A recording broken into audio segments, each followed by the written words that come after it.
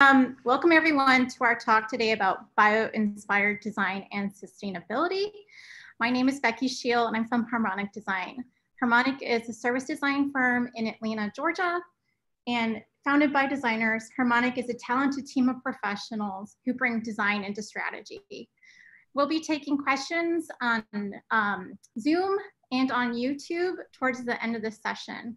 So keep those ideas coming or add some comments below. I think we had some original problems with our YouTube live stream, but I think we're on a new link now. I'm really excited today to be joined by our panel. They're collaborators and friends of mine, and I'm just really excited to see their faces. We are very excited to welcome Gerondelis, who is the head of design department in Drexel University's Westphal College of Media, Art, and Design in Philadelphia, and Schaar, program director and assistant professor of product design, also at Drexel University's Westphal College of Media, Arts, and Design. Both Ann and Raja teach bio-inspired design. And in addition to that, I was lucky enough to work with them on a project at the Digital Naturalism Conference in Panama last year. Welcome, Ann and Raja. Thanks. To get started, I asked Ann and Raja to pick their favorite example of bio-inspired design for their Zoom background. So turning it back to you all, could you give an overview on why you picked this example? Sure, I can start. I have an octopus swimming behind me, which is just wonderful for me. For me, the octopus is this fascinating thing that really solves problems for us in terms of mobility and in terms of defense. So I love that the octopus has no bones and it's actually made of basically like water balloons. If you think of a cross between the clown who makes the balloons and imagine that those are water balloons, the octopus has that that muscular hydrostat structure that allows it to go through. A 600-pound octopus can go through a pipe the size of a quarter. So fascinating the way that they can move. Also that they can move, they can walk like very slowly, but they can also use those suction cups as real siphons to jet themselves forward. I think that's fascinating. And then they also have this three-dimensional skin that allows them to self-defend. It's a system of self-defense that allows them to change their color and their texture. Like, how amazing is that? Love the octopus. Thanks, Ann. Raja, what do you have? So I have the water strider behind me, you guys can see. I don't have a favorite anything. I can't decide from day to day. But this weekend I went tubing on the Brandywine Creek near our house, and these little guys were all over the water, and I just find them super fascinating. So the water strider actually is able to sort of suspend itself on water due to the structure of its claws, and it moves across in a sculling fashion, similar to sculling in rowing, which I used to row in school. And so this idea of being able to literally walk on water is fascinating, especially when you think about the idea of using the surface tension and the structure on these very small points. So we're so used to having things that are sort of floating on like long hulls, whereas it has these really tiny claws that allow it to rest on water and to walk across and really skate across. I think it has huge potential for mobility, especially as it comes to like water transportation and robotics. And a lot of people have been studying them to understand sort of like their movement and like how they sort of rest and float. So anything from planes and aircraft that need to float on water to also like any other sort of vehicles, I think it could have enormous potential for that. And it's fun because my son was like, I'm going to be walking on water. And we were walking over really shallow parts where he was really just standing on like small stones, but it looked like he was walking on water. I was like, you're like a water strider. So it got me really excited. So I decided to use that one for my inspiration today. But at any other time, it could be any other thing. It just depends on whatever I looked at last. Right, I'm with you. I like too many things. And I also really love octopus. So both of those are fantastic examples. Since you all are academics, I'm going to go slightly into the academic realm. There's this wonderful research by Catherine Fu out of MIT that discusses design by analogy. She examines the methodology in bio-inspired design. And I'm really fascinated by one of her questions she asked, and asking you all, how can we go about finding these elegant analogies without being well-versed in biology and or without counting on isolated experiences or chance? So how do you all, through methods or other tools, give your students and even yourselves in practice better ways on accessing bio-inspired design? So for me, it kind of comes from two different directions. One is you can be investigating and trying to solve a design problem. And I feel like when we are looking for inspiration and references as we're attacking different problems, one of the best ways we can sort of branch out and think expansively is by thinking through analogies, right? So if we're trying to contain something, we look for things that are also containing without saying we need to design a cup, right? So we try to abstract that word till it's like sort of like what it's really trying to do in terms of a function or behavior, right? And then we try to find analogous things that do that. So if you're just looking for product inspiration to design a product that contains, you might be looking for a cup, a bottle, a bladder, a leaf that's laying on the ground that may be containing water, people's mouths as their cheeks fill up and expand that might be containing water, right? So this idea of containing or holding in.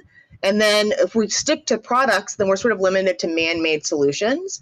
But if we look to a way that nature has been able to contain things, then we also have an opportunity to investigate even further and get other inspirations. And sometimes those inspirations can lead us to new and novel structures that we can try to simulate in our own work. But then there's also the running across a piece of a fascinating biology and wanting to grab hold of that. And I think Anne can talk a little bit about sort of taking the analysis of a biological organism and ways to sort of categorize and break down what it's really doing out in nature, and then sort of keeping that in your back pocket to use later on or to take inspiration from that directly.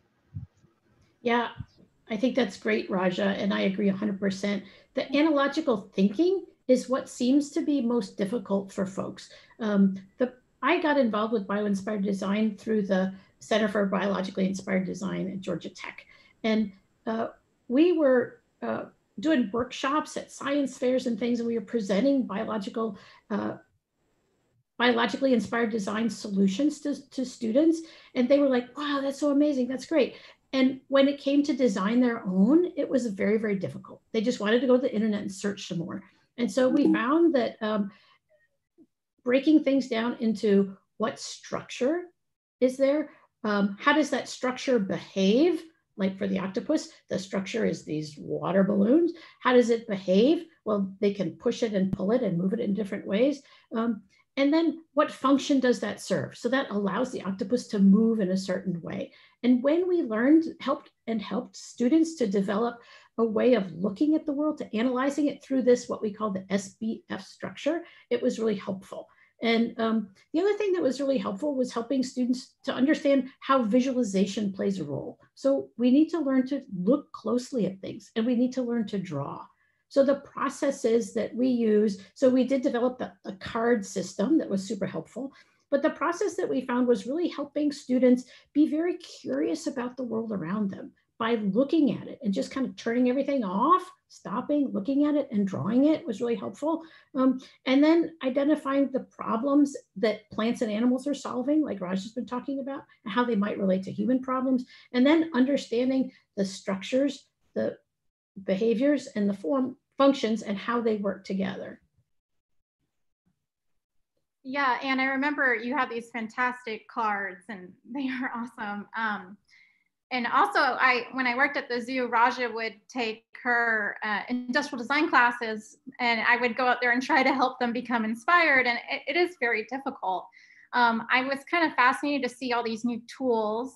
For instance, there is an online tool where it's a portal for discovery called Ask Nature. I'm sure Aaron and Raja are familiar with it, but it's a website where you could go in and type how energy conservation, and it'll give you lots of really great examples in nature to refer to.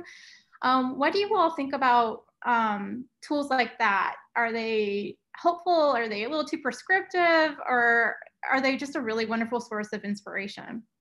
I think that they're awesome because I mean, this is their culture, right? This is what we're doing now is we're running into the internet to ask it everything. So I think that they're fine. What I love about them is they kind of help people understand different ways of doing searching. So like thinking about the search heuristics in order to find inspiration, in order to find different details, what sort of words they're parsing in order to pull those together. And for a lot of students, and I think, you learn this in like your first library search class, is you can't just type in the one thing that you're looking for. You can't just say, what do sloths do for biologically inspired design? You're not going to find that direct link. What you need to be thinking about is what are the behaviors that you want to be looking for? What are the different features that you want to be looking at? What are some of the functions that you're trying to solve for? And then putting in as many different versions of those words as possible in your search in order to find it. And so I think by participating in BID, or biologically inspired design, and thinking through all the different ways that nature might be doing that, is it teaches your brain to think more expansively about the way you're defining and different things that you're doing with your design projects. So the search engines themselves are really teaching you how to search better.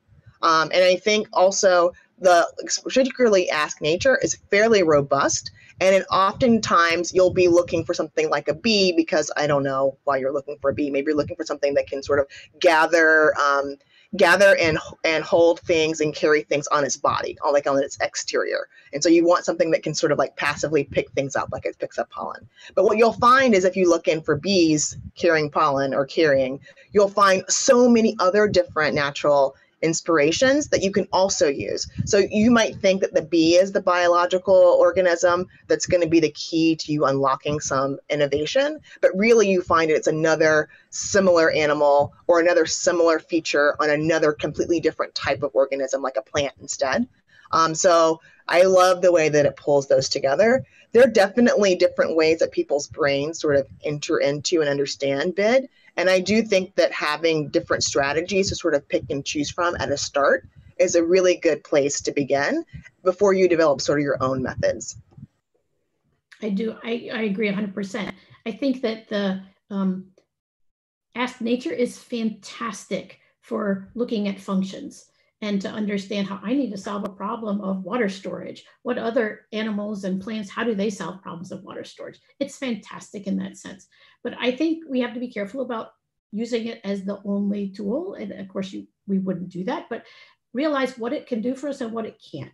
So it can't help us understand kind of how that tool works very specifically, how it's similar, like how it might work in bees and how it's similar, how it's different from wasps and hornets. So I think to supplement Ask Nature, we really need to go out in the world, first of all, just really go out there and draw it. Again, I'm always going to be an advocate of that.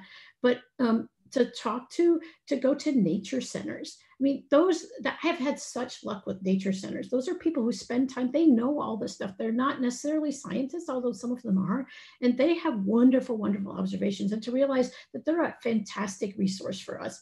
The museums at Drexel, we're really lucky that we have our Natural Science Museum as part of Drexel University. So they're fantastic. But, so we took students there, but they're looking at a bunch of dead stuff, which is helpful in some ways, helps you to see the structure, doesn't help you to see their behavior at all. Go to the zoo to see their behavior, watch videos online to see their behavior and how that's working. But I really would encourage during this time, it's great to reach out to museum experts, the folks in the museums who are normally there, they love being experts and offering advice. So they're a really great resource. Biologists are wonderful, but they're like an expert in one thing. So we went to the Natural Science Museum at Drexel. We went to the mollusk guy because he was available that day for half an hour. And I learned so much about mollusks, but like he doesn't know anything about the grasshoppers, and there's thousands of grasshoppers in this other section. So it's really interesting to identify kind of what you're studying and why at different times. Cool. I totally agree with you being able to like be inspired by your place and seeing different modes of it working. Given that you all are both professors in Philadelphia and I live in downtown Atlanta. Can you talk about the impact of being outside in an urban environment and how might we look for nature inspiration in urban settings? So I'll start with this one. I live right in downtown Philly and I don't have a car. And so I am like as urban as you can get. And so it's a great question because I'm kind of like longing for, but we've got a river. So I would say in an urban setting, I think it's really fascinating to pay attention to how things are changing. So I like walk the same route every day so I can see how things are changing. And it's really nice to just keep a journal or take photos, but do little drawings to see how things are changing around you. I think that's really cool. To document your seasonal walks. It's so different in winter than it is during spring and fall. And to pay attention to what do you see? Not just what you see, but what do you see? What do you hear? What are you touching? What are you tasting? What are you smelling? How is it different? And just to make note of that in a journal, I think is really fantastic. And then the great thing about cities, we do have fantastic museums with really great collections and really great experts. So we've got more access to experts, and I think that that's really helpful. But walking places instead of taking a car has been the most wonderful, wonderful thing. It just puts me out in nature. I had to learn, and Raja taught me to get the big coat that goes all the way down to my ankles in the winter. But now I can just go in any weather, and I see things that I didn't see before, and smell things and taste things. It's really wonderful. And I think that, you know, the challenges of living in an urban environment are fairly immense, but I think that we have to remember that nature comes in all shapes and sizes, and nature will always find a way. So even if you're walking through dense urban areas like, say, Manhattan, and you run across pigeons, right? That's nature. If you're looking at the moss that's growing on the side of the buildings, that's nature. If you find lichen stored somewhere, that's nature. The maggots that are eating the carcass of the dead rat in the alley, that's nature, right?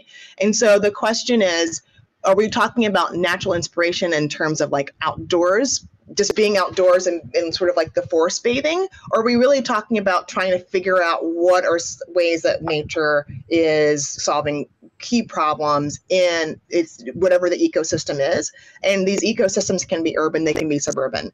I happen to live just outside of Philadelphia in the immediate suburbs, about a mile away from the city border. And where I am, there's lots of access to, first of all, parks. City parks are a great place to just sort of get away from things. Small botanical gardens, nature centers, as Ann was saying.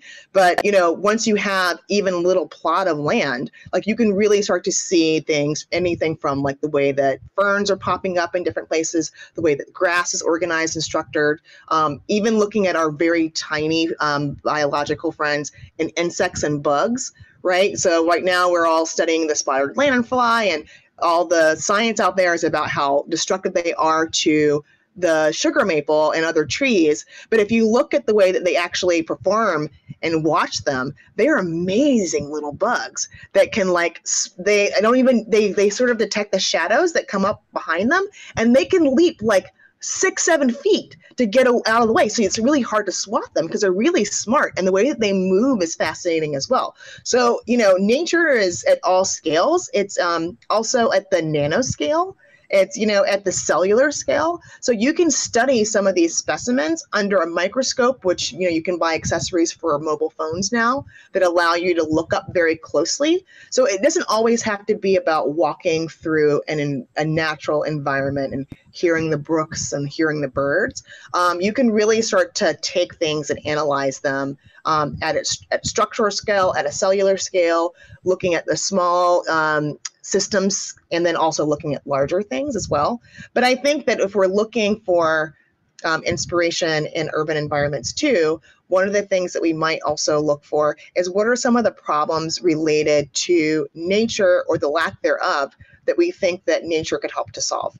And one of the things that you find a lot in places that are have large hardscapes is the lack of trees in terms of their air filtration, right? So in terms of a natural system that's providing shade, shelter for organisms, but it's also helping with heat dispersal and also helping filter the air. Like when we don't have nature there, then we actually are presenting more problems. And so oftentimes we're looking for man-made solutions to some of those things. And how do we either supplement or replicate that in a different way? So that's something that a lot of times we can think about. That, we also, this talk is also talking about sustainability a little bit. And if we look at a lot of the effects of global warming and climate change, oftentimes those things happen first in cities and along coasts. And we can really see the effects of those. And so if we look again back at how nature would have solved that and what we've sort of taken away, the question is, what can we put back? And if we can't wait for natural systems to take over quickly enough, what can we as people invent and put in its place to help mitigate some of those impacts? Yeah, so many things I'd like to dig in a little bit more there. I live in Atlanta, and it has the largest percentage of tree canopy, and it presents itself with a lot of pollen, but it also does a very good job with storm irrigation. We get these crazy thunderstorms, and all those root systems help with that.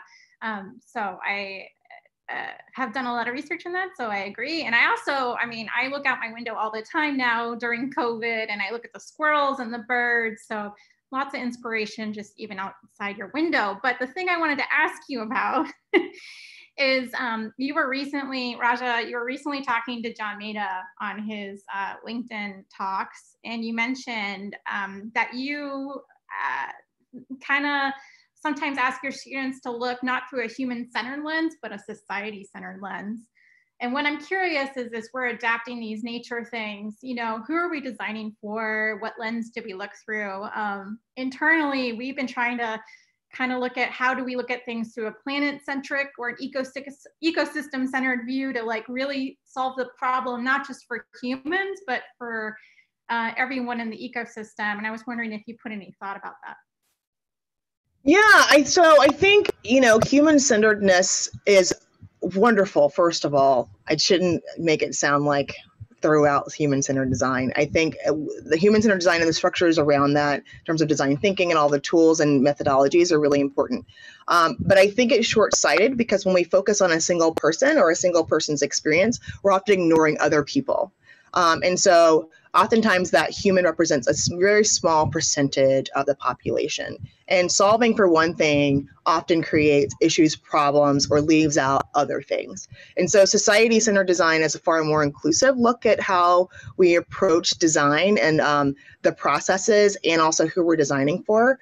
And one of the things that society-centered design forces you to look at is looking at all the things that touch your decisions related to society. And it includes health, it includes equity, it includes looking at economic systems, it includes looking at social structures, it includes looking at how the environment affects people.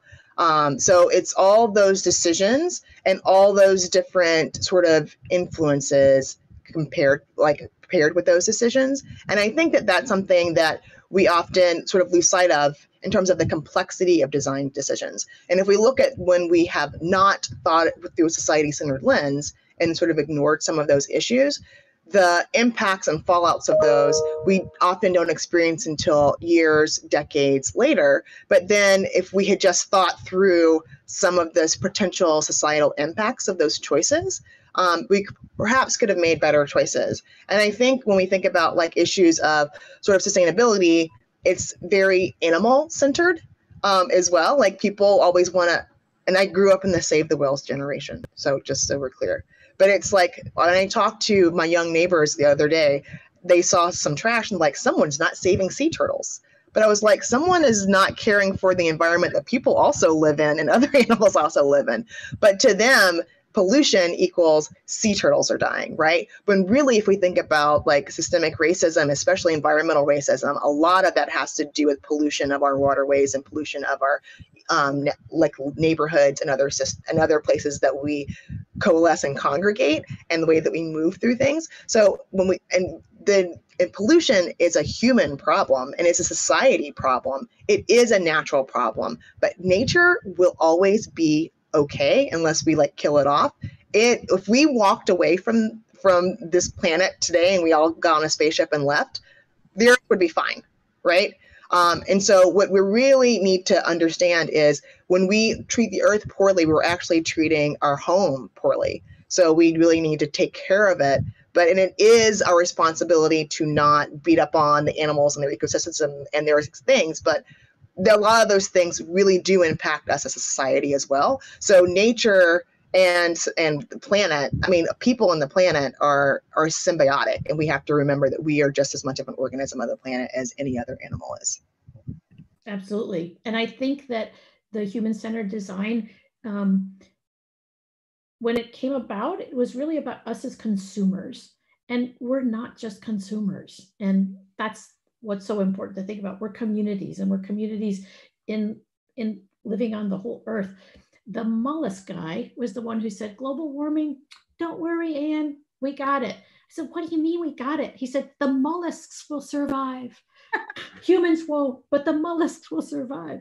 So I do think that that this society-centered design that includes people and the planet is fundamental. And I really appreciate you bringing it up. I think it's a fantastic question, Becky. Yeah, and internally we're talking more about sustainability and how we can incorporate it into our practice. You all have been teaching bio-inspired design for so long, and you're so good at it. Is there a specific way, is there a way we can approach bio-inspired design that speaks to sustainability? Is some of it kind of inherently ingrained, or is there something we can push further on? Raja, unmute. Yeah, I was going to say, sorry, I muted myself.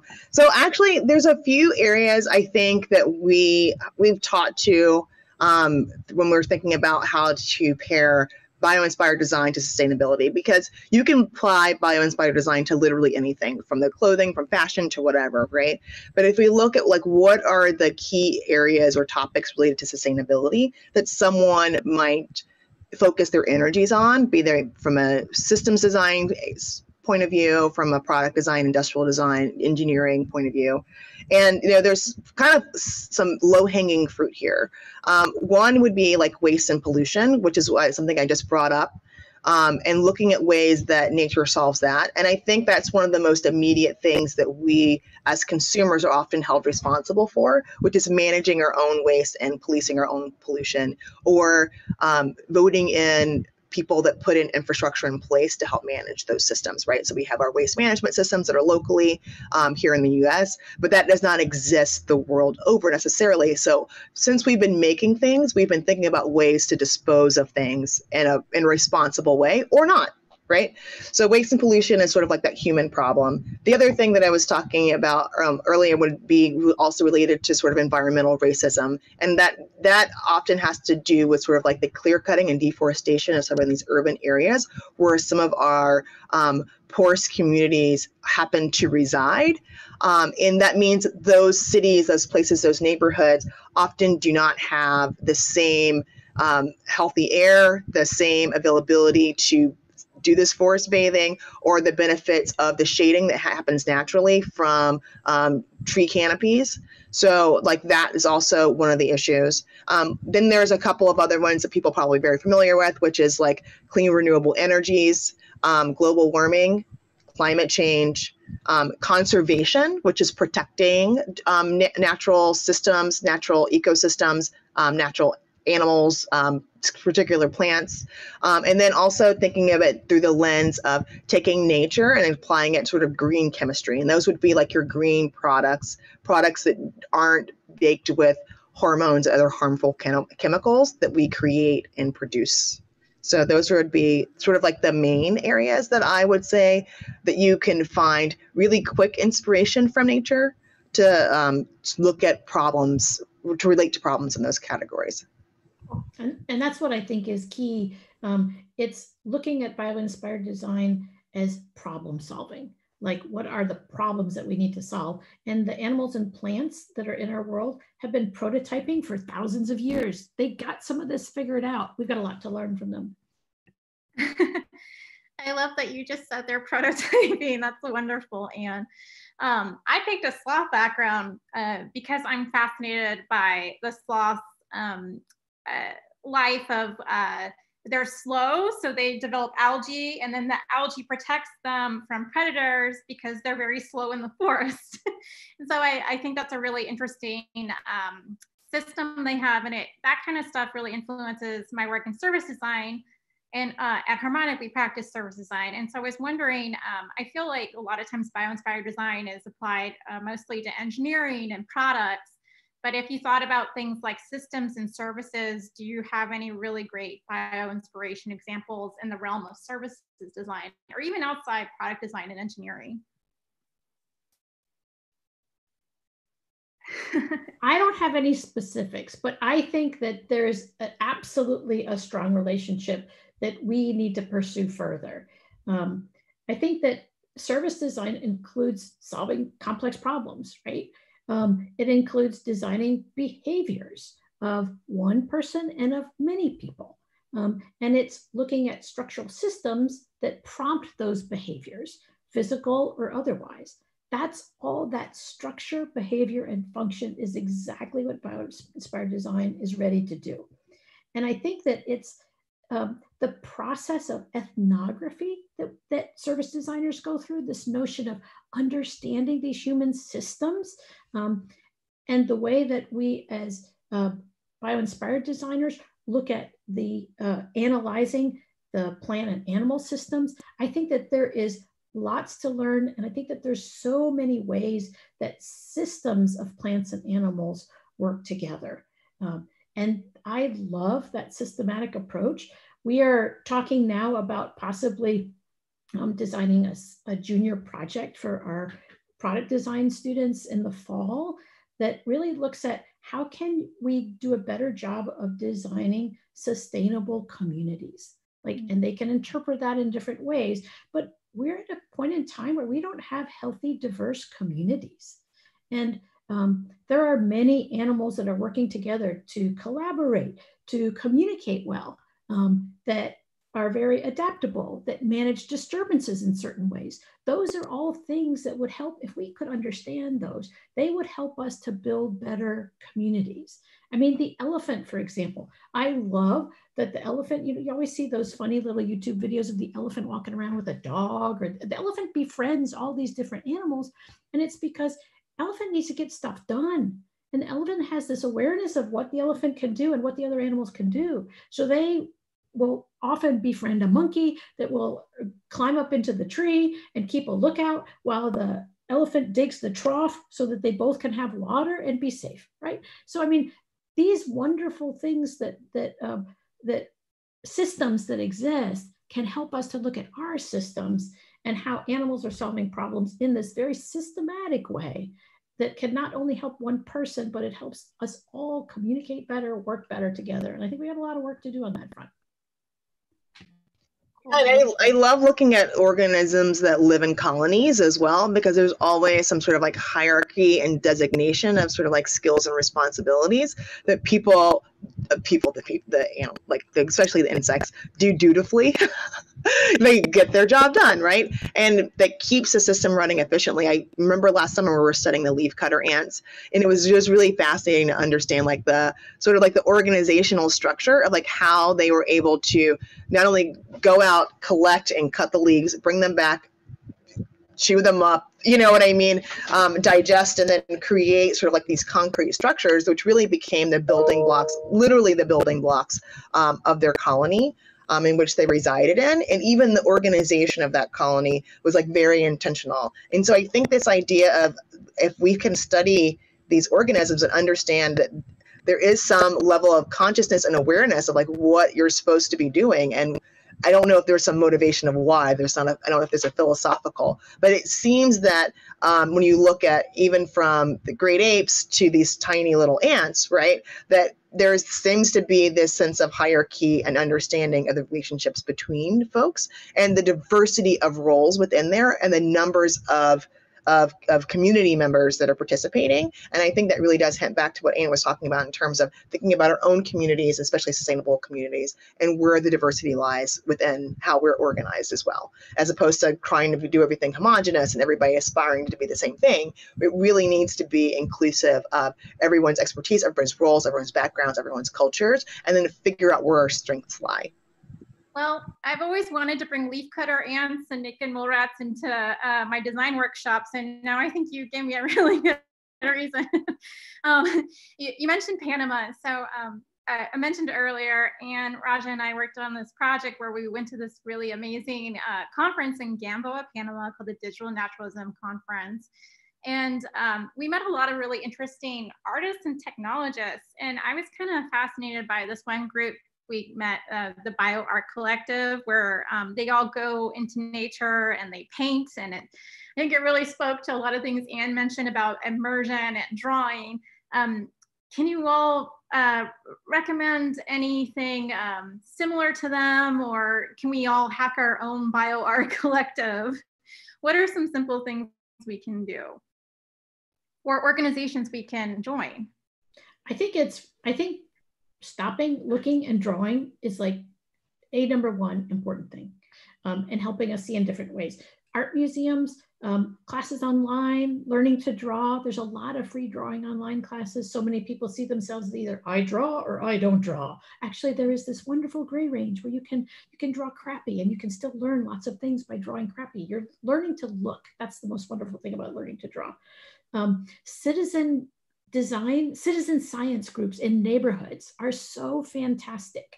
The one that identified all of the squirrels in this neighborhood and mapped them in certain ways. I mean, it's just fantastic.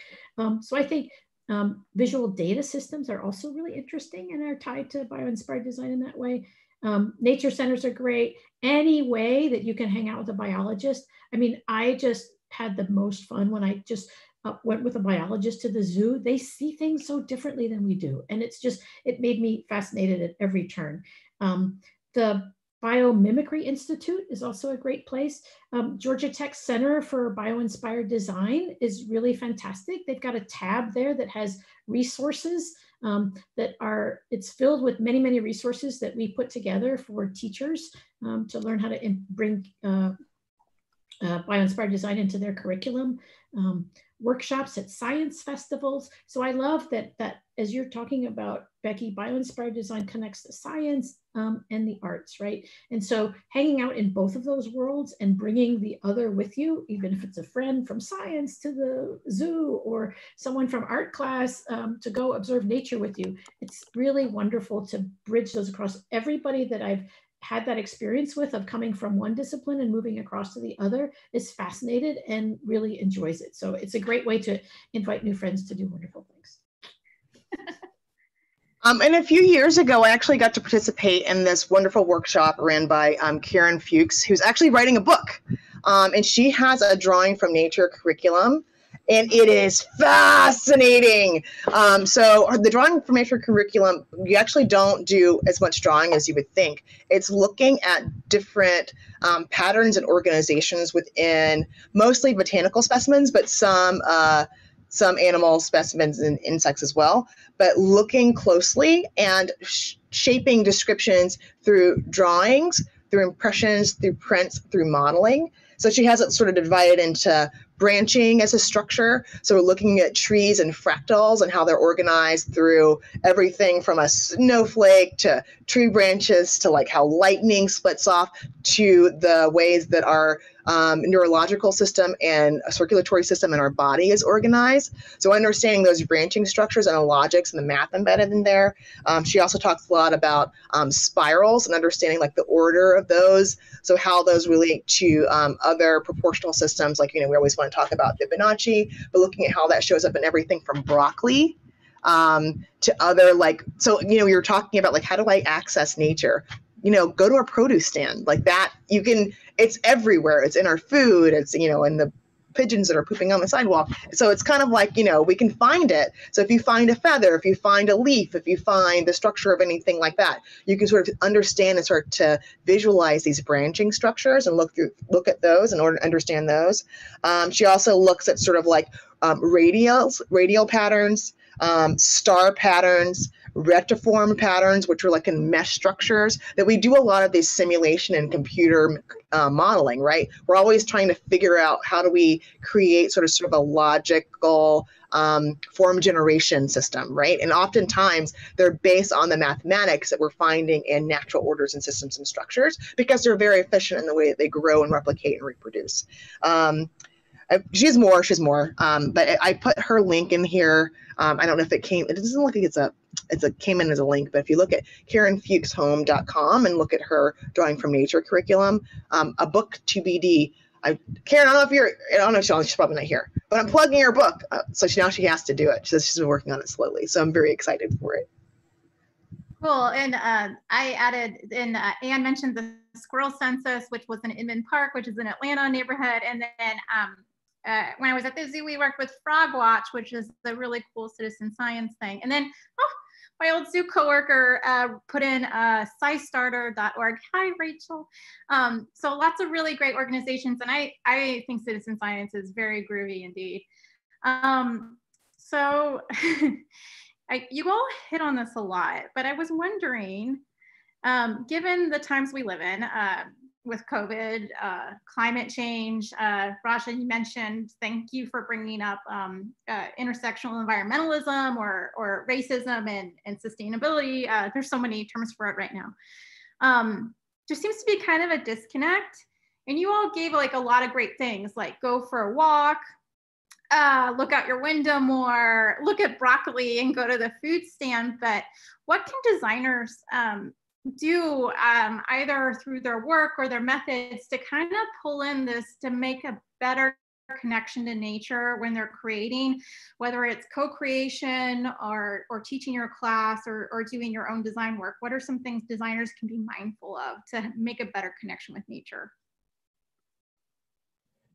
I think that's the hard thing. Like, we'll take a class or we'll go to a workshop or we'll understand a theory, but applying it in your daily practice is really hard. And that's why I think that if we can, in that research and understanding phase of design, wherever we're trying to tackle it, if we can be inclusive of conversations about how what we're doing affects our larger society and our larger network system that is related to the planet, then we can also start to pay attention and keep our minds tuned to what the planet is doing to solve that problem. Because I'll tell you, nature is way smarter than us and much more efficient, and has had millions of years of adaptations, billions, right, of being able to understand how to solve these problems. So I think Anne mentioned, like, you know, multiple iterations, multiple prototypes. Everything in nature is a prototype where it's learning to adapt and evolve.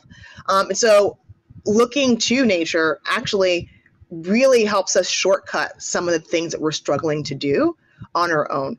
Not everything has to be biologically inspired, but there's so many things that are so easy to come up with an analogy to, even looking at energy systems, right?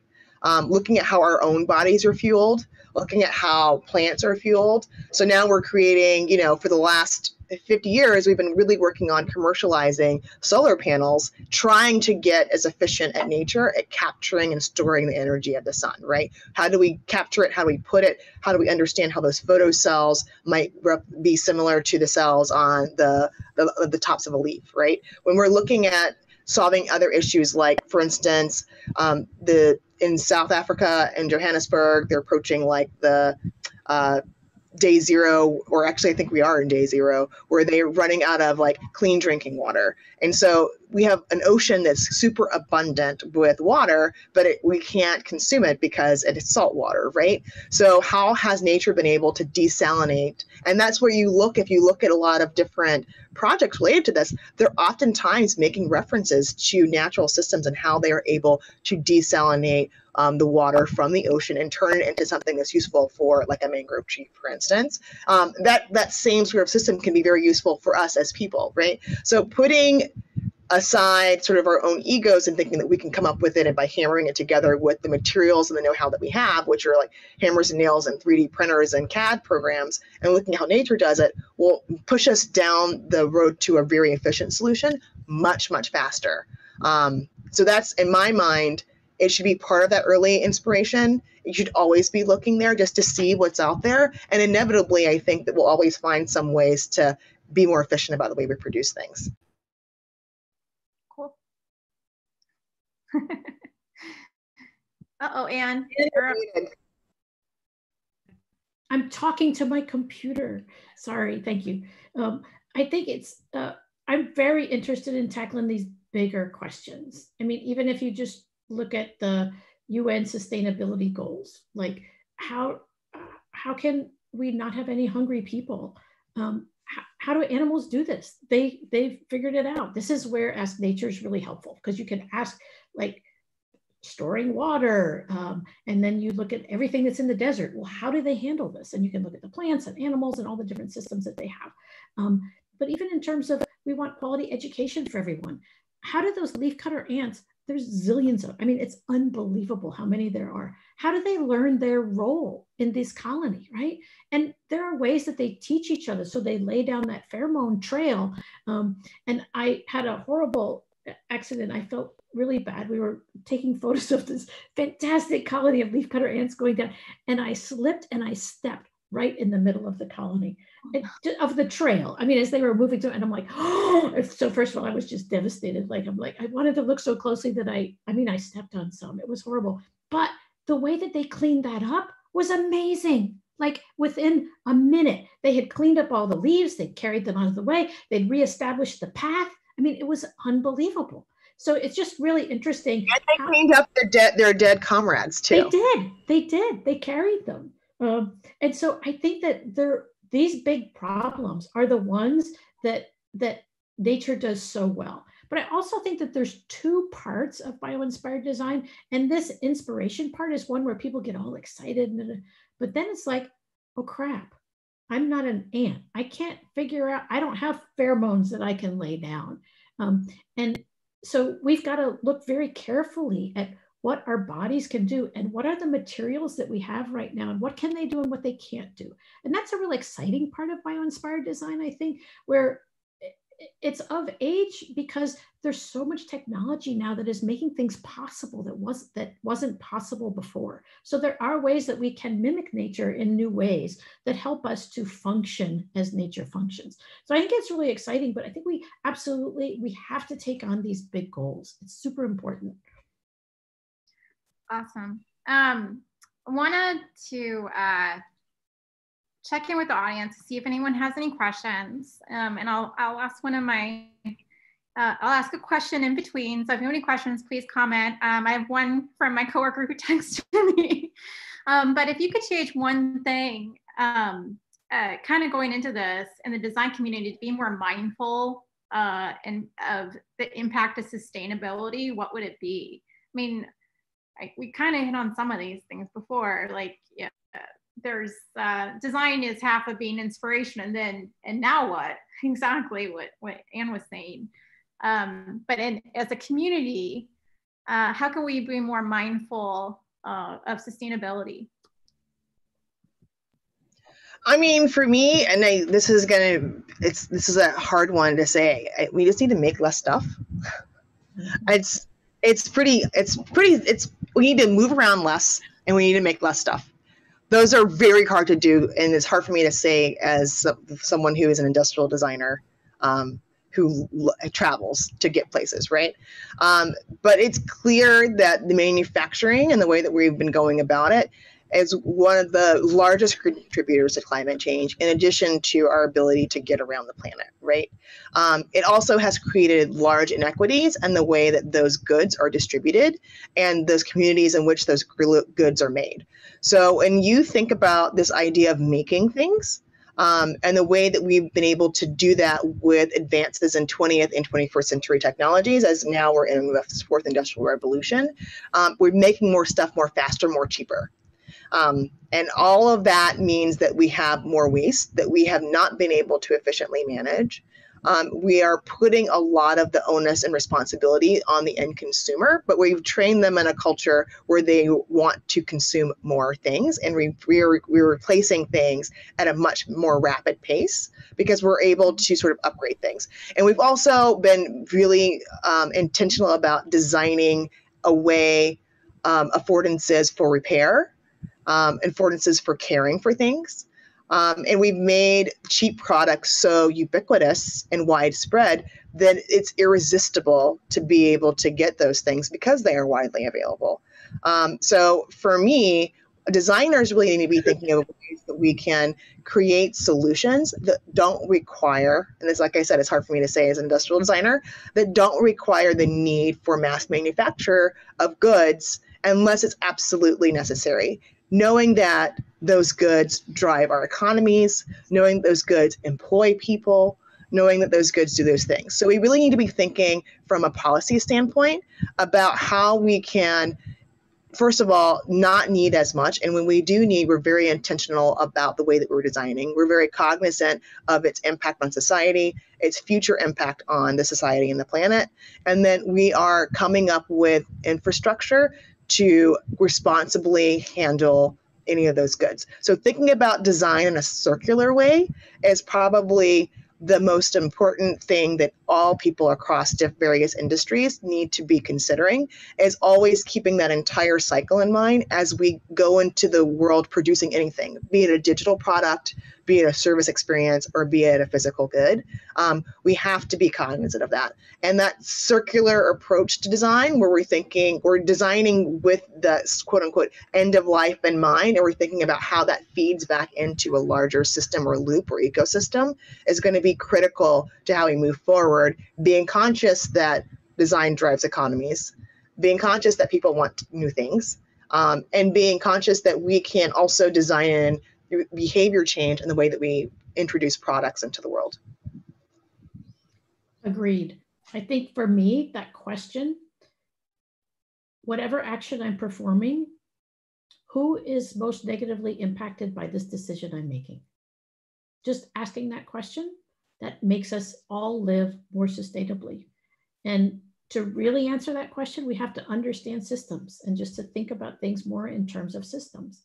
I'm really glad that you're thinking about how BID affects service design, because I think that you are a great looker at these systems, Becky. So I'm just so excited what you're doing.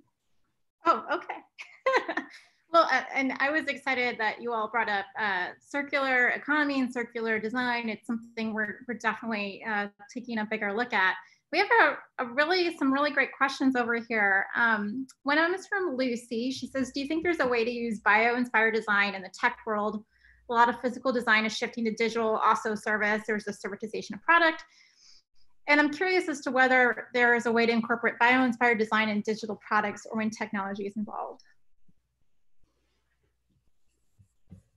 Great question, Lucy. Good to hear from you. I do. I think because our tech solutions are not just, it's not just physical technology, right? We're designing technical solutions to change people's behavior. And that's really what bio-inspired design is about. And so stepping back and not thinking about how can I make this look like a bat wing in the way that it stretches. It's not so much about that, but it's about how we influence human behavior. And that's what you are so great at. And in the tech world, we have such wonderful tools to change human behavior. But to think about what's the problem that we're trying to solve and what are the behaviors that we want, and to look at biology to help us to do that. Because the biological systems are looking at how we move. I mean, you can think about how we communicate things. That's really, really important. And that's the one I think that has the most direct link between how do we solve communication, how do plants and animals solve communication problems, and how could they influence us in the tech world. But I also think it's in terms of cooperation as well, that understanding how animals cooperate, building our tech world in such a way that we're learning to cooperate with other platforms, other parties. So those are the two direct ways that I see that there's real potential, but I think that there are many, many more when we're thinking about it in terms of human behavior. And then I also, not to push back on the question, but until we somehow get holograms to work, we're always going to be interacting with those digital things through physical interfaces, screen, whatever, right? So I think, first of all, on the digital side of things, we're talking about behaviors, but we can also be talking about sort of like how we navigate interfaces. And I think what we've done a lot of in terms of flattening UX and UI is to create these user interfaces that are predictable and standardized. But nature is not that way. Nature is adaptable to different contexts and different uses. And I think that we need to remember that even though it's easier to have these like catalogs of icons and things like that everybody can just copy from and just change the color of, that is creating a hierarchy of what is standard good design in terms of UX and digital experiences. And anyone who comes at design of digital displays or interfaces from a different lens, we are sort of sidelining them and saying that their work or their influences are less than because they're not trained to use these tools they've only emerged in the last 5 years, let's be honest, right? So I think thinking about how nature navigates and communicates in terms of hierarchy structures and system architectures, I think that gives us a lot of license to be able to similarly diversify the sort of infrastructures and site architectures in which we are creating things for people to interact with. But the other side of that is we always are going to have this sort of pairing between physical and digital things. And I don't think people are designed to only want digital. Like us, like as a society, as a culture, for all of our existence have been creating these physical goods. We're going to want these physical goods. We're still going to be sitting in chairs and on beds. And as the world and some of these products can be replaced by digital services, we're still going to be interacting with them through these physical interfaces, these connected interfaces, these Internet of Things interfaces, or these like paired interfaces, right? So I think that we still have to pay attention to what that physical product design experience and the sustainability around that. And then I think just the digitizing it really helps with sustainability, and then looking for biological inspiration on navigating the system infrastructure, and then controlling or trying to understand the behaviors that these digital experiences are creating in terms of the entire system. Cool, awesome. I want to get to one more question from Andrea Ray. She says, COVID-19 has highlighted many social, political, and environmental issues. Have you thought or recognized any opportunities for bio-inspired solutions to tackle these problems? Great question, Andrea. And that's a hard one. It is a great question. And for me, I think that it's this isolation is the one thing that has been most problematic for me, just seeing people actually somewhat comfortable in their isolation. And so that's one reason why I really want to run this project, where we're looking at how can we look at bio-inspired design to help us understand how we need diverse communities to move forward and solve problems in the world. That's my first thought. Raja, what you thinking? Oh my gosh, so many thoughts. First of all, I know we have like a minute left. First of all, I remember when COVID first hit, travel sort of stopped, everything slowed down. And I remember thinking, is this sort of like where Mother Earth gets to literally take a breath and have sort of this resurgence and sort of correct some of the things that we've done. So as devastating as COVID is, and also I want to talk about that sustainability problem, but as devastating as it is, it has sort of slowed us down and forced us to make these rapid U-turns in how we operate in ways that we previously were so stubbornly against these adaptabilities that we have sacrificed work-life balance, we've sacrificed parts of the planet because we had to do it this way. And what COVID did was force us to realize that we should be able to adapt. And that adaptability has now opened up and afforded people that are in different communities, especially if we're thinking about people and from an accessibility standpoint, folks who previously weren't able to attend certain events, functions, or whatever, because we had to hold an in-person meeting across the country from an economic standpoint, from a physical disability standpoint. And I'm talking about vision impairment, audio impairment, physical, whatever. We have never been, except for the ADA Act, been forced to address those. The minute that everyone else was stuck within these like digital platforms because they were stuck at home working or schooling or whatever, suddenly we made these things much more accessible. We had captions programs that suddenly were able to do voice capture much more efficiently and create captions. We have events that have sign language interpreters. We have people that were previously unable to participate in events, meetings, and conversations that are now able to engage in that dialogue. And so the design of the things that we do have has improved wholeheartedly. It's forced us to take a break from the planet. But the whole reason that, if you're going back to some of like the origin theories around COVID, a lot of that was due to this interspecies contact that would not have happened if we weren't clear-cutting forests and coming into contact with species that we had no business being around anyway. Maybe one person walking through the woods would have seen. But we put ourselves in this position where we're very much more vulnerable and susceptible to come in contact with some of these unknown viruses and contagions. Even if you're looking at the tundra melting and they're talking about, millennia old spores that had been buried under ice for millions of years are now going to be entering our atmosphere. What is that going to start to do, right? So because of our behavior in the last 200 years and how cavalier we have been with our planet, thinking that it could take this beating, we've really put ourselves in a vulnerable position. So I think that I'm hoping that people will reflect on that and realize that we can't not continue in the same way we have, and that we are able to adapt just as quickly as nature is in when we're faced with these huge hurdles and obstacles, and be able to convert the way that we operate in the world into a much more sustainable way. And I'm hoping that we will continue to look at natural systems as inspiration on how we can solve some of those problems that we've created really as we move forward. I could talk to both of you about this for a very long time. It's good to see you all. Thank you so much for joining. And we hope we left our audience with tools and methods to look at nature in new ways, some inspiration. Please go solve the world's problems.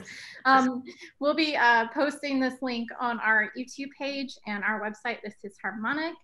Thank you so much, Anne and Raja. Really appreciate it. And thanks to our audience. Absolutely. Thanks so much. Thank you. All right. Bye, everyone.